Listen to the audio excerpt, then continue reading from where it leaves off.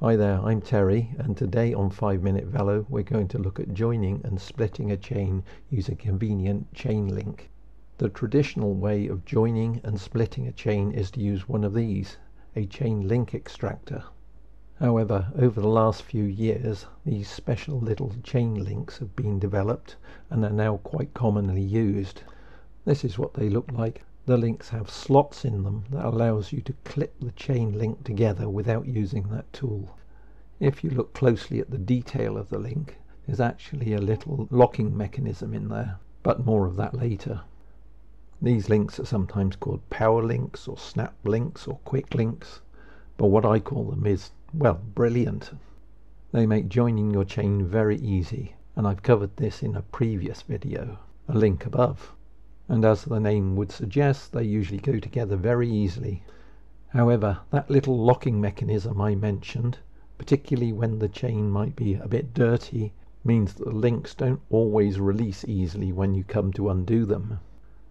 You can buy special pliers like these, although I don't have a pair of those, so I'll show you the method I use to undo these links when they're stubbornly stuck closed. I've made one of these.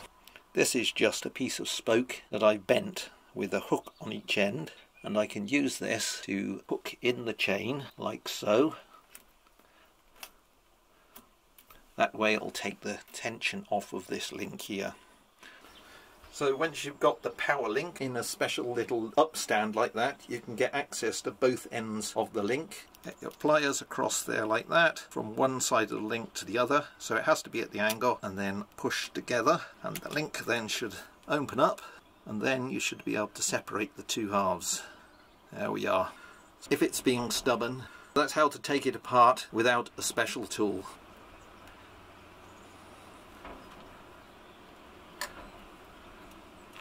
Probably the manufacturers would say don't reuse these links. However, in practice I do find myself reusing them.